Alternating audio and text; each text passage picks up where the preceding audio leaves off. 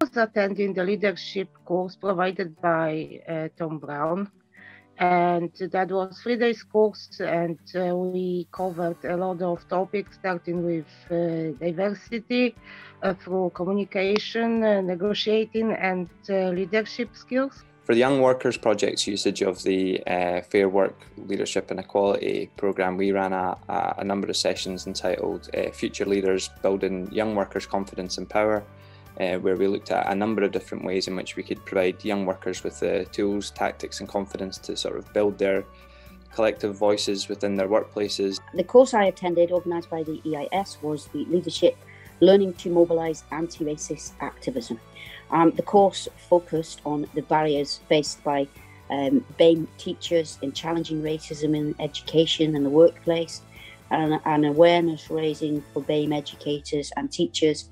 And in particular for me, it was revisiting some of these barriers in the theory of assimilation, colonialism, and how difficult that is sometimes in a very ethnocentric environment. I attended a Unite Leadership and Equalities course, and in that course we looked at leadership styles. How is a leader different from a manager? We looked at how we build a team for a campaign. We had a brilliant talk from the organisers who gave us more of an insight on how to organise around an issue, especially during lockdown.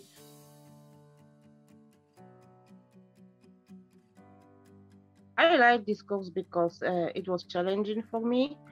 So tutor didn't give us everything in easy way, so he gave us the base. I liked the course because it was a sort of mix of people, you know, it was a mix of people from different backgrounds, so it was nice to speak about equalities in an environment like that. What I liked about this training was that it gave me a forum to, share and back my ideas and experiences. Programs like this give us the opportunity to sort of explore both what young people are needing, both and in terms of like how unions should be adapting to better suit young people going forward in the job market and in employment more generally.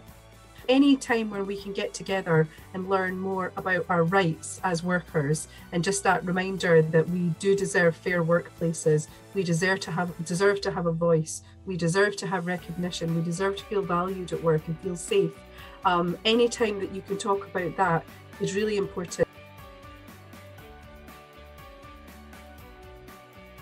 The impact of this training on me is really huge because I am a shop steward at my workplace and also a branch secretary.